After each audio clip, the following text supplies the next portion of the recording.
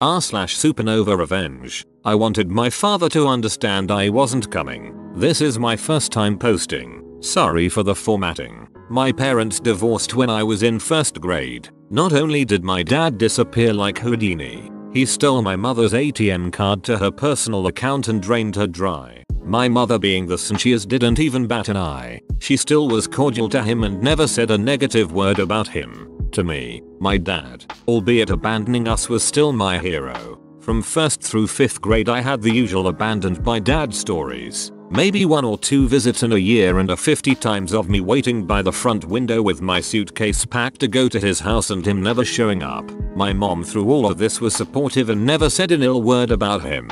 So he still stayed my hero. When I was in 6th grade my mother finally remarried and my father, who only had a picture of me at 8 months old in his wallet, went ballistic. Did I mention he never paid child support? He would use his father's social, they had the same name, to get away with it. After my mom remarried, he let it be known that I was now my stepdad's responsibility. He cut off communication with me until I graduated high school. He didn't attend my graduation or send a card. What he did do was write me an email thanking God he no longer had to pay child support. He didn't anyway.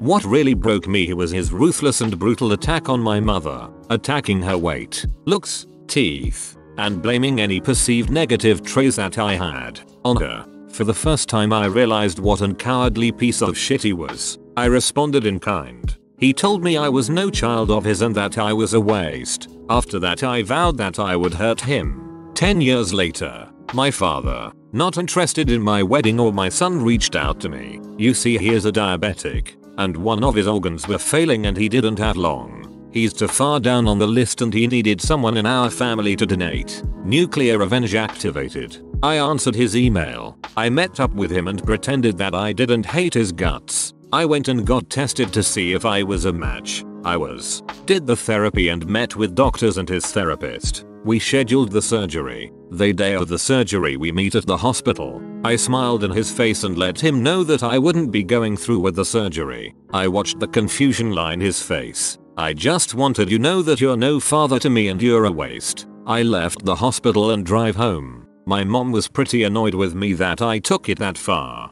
My father is dying and I will be attending the funeral out of spite. And I will let everyone know what a piece of shit he was. TLDR. Father abandoned me and called me a waste. Later in life he needs an organ. I agree and match with him and abandon him at the hospital the day of the surgery after calling him a waste. He will die and I will ruin his funeral. Edit 1. This really blew up. For those questioning my actions I will give further detail. My father was as semi-obsessed with my mother. His attachment to us was only in his perceived ability to get back with my mother. In the beginning he would call and make plans to see us, and just not show up.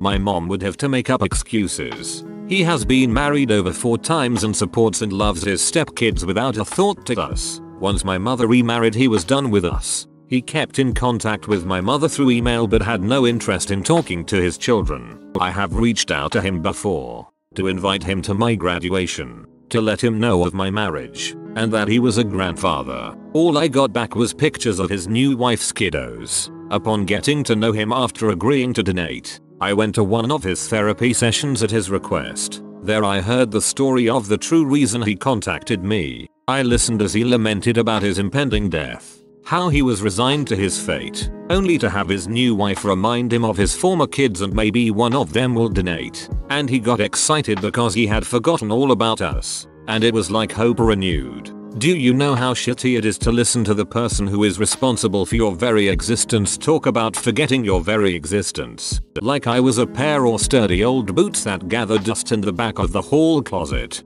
Now rediscovered I was to be worn to go shovel shit. I knew then I wasn't going to give him anything. Thanks for the silver and gold. Edit 2. I'm not worried about a will or being left anything. He had nothing to leave. He's the male equivalent of a gold digger. He only marries women who can take care and support him as he mooches off of them. He stole thousands from my mother and she didn't press charges because she didn't want her children's father in jail. My mother was his first wife and he learned his lesson not to have kids of his own but to move into ready-made families. His ex-wives and their children have nothing nice to say about him. When I told him I wasn't going through with it, he understood exactly why. He nodded his head in understanding. I already was approached for money to contribute to the funeral and I will.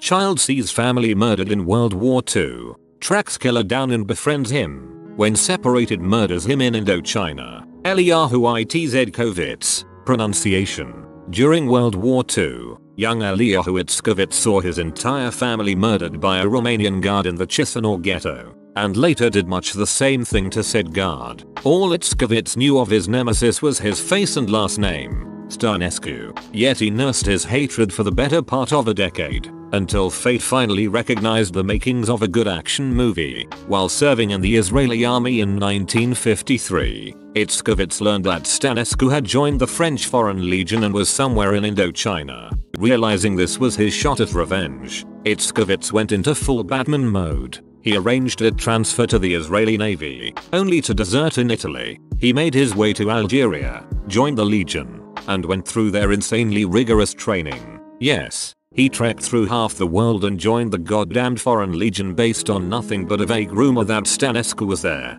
That's dedication. Having completed his training, and gaining lots of handy murder skills in the process, Itzkovitz managed to get deployed in Vietnam, where he told his commanders that he should be stationed in Stănescu's unit because he had history with the man. The commanders failed to register the ominous thunderclap after those words, assumed they were friends, and accepted. And so Itzkovitz found himself sleeping in a tent next to the man who murdered his family. Eliyahu must really care about his equipment. Every time I see him, he's outside my tent, sharpening a knife. Stănescu didn't recognize Itzkovitz, which the latter used to his advantage by becoming one of his most trusted comrades. Soon, they were laughing, bonding, and volunteering for patrols together.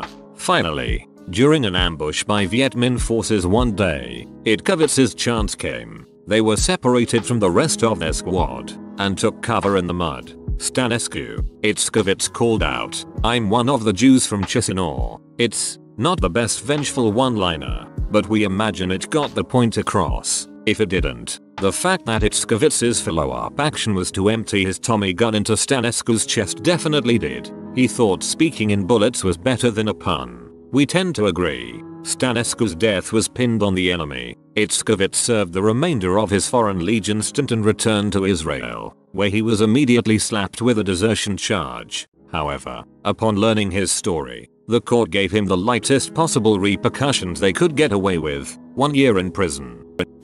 Dachau SS guards were given their retribution. This is a repost because the last one got removed. When I contacted the mods, they said it was because my post barely got any feedback. So, on with the story. When the Dachau concentration camp was liberated in April 1945, American soldiers from the 45th Thunderbird Infantry Army Division found over 2,000 dead bodies stuffed into 39 train cars nicknamed the Death Train. The sight unleashed a brutal reaction from the US soldiers. In an act of brutal revenge, up to 75 SS guards were lined up and executed by machine gun fire without trial. Other killings took place at other locations in the camp. According to some sources, the US soldiers gave some of the 35,000 liberated inmates handguns. The inmates then killed and tortured several SS officers. Some were beaten with shovels and hammers, while one man was literally torn apart. This incident, however, was a war crime that was covered up by army officials, and in the 2000s, documents were released and revealed the Dachau massacre to the world. TLDR, the title. Can confirm. My grandfather fought for the English and liberated smaller camps near, I believe, Hamburg. They made it a habit of turning over their guns to the liberated people and watch them slay the Nazis. He only spoke to me about it once though, when he was extremely drunk. It haunted his dreams. Not the Nazi slaughter, but what he saw was done to people in those camps. Taking down Bridezilla. I went to a sort of pre-bachelorette party for a sorority sister who I hadn't seen in a while and who turned out to be a complete Bridezilla beach. One of our other friends from college is pregnant from a one-night stand and does not know who the father is but is keeping the baby. Bridezilla figured out that she is going to be about 8 months pregnant at the wedding and wouldn't let her be a bridesmaid.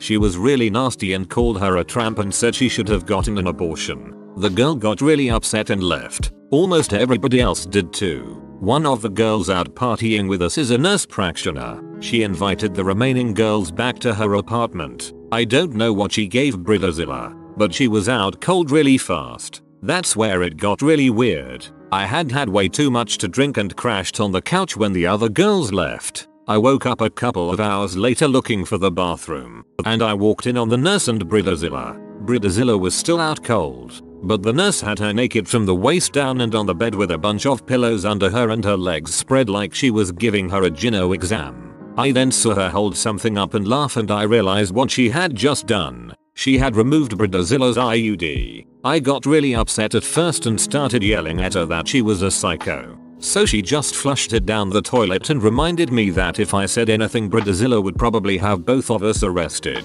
I realized she was right, of course. And it didn't help, I was really drunk. When she saw I was backing down, she laughed and explained that her IUD was the copper kind with no hormones to stay behind in her body to prevent ovulating, and that with any luck Bridezilla would be showing a baby bump by her wedding day. At first I was going to keep my mouth shut, but I had second thoughts and felt guilty and tried to contact Bridezilla later to warn her somehow, but she wouldn't return my calls and texted me that she was angry at me for inviting our pregnant friend out that night. She texted some really nasty things about her. So I decided Bridezilla really deserved what was coming to her, but I didn't want to bring an unwanted baby into the world. I spread a rumor that she had gotten really drunk that night and told us she was getting her IUD removed because she wanted to make sure her fiance was on the hook with the baby just in case he got cold feet before the wedding. Word got back to him, and he insisted on checking for her strings himself and then dragging her to the walk-in clinic when he couldn't feel them.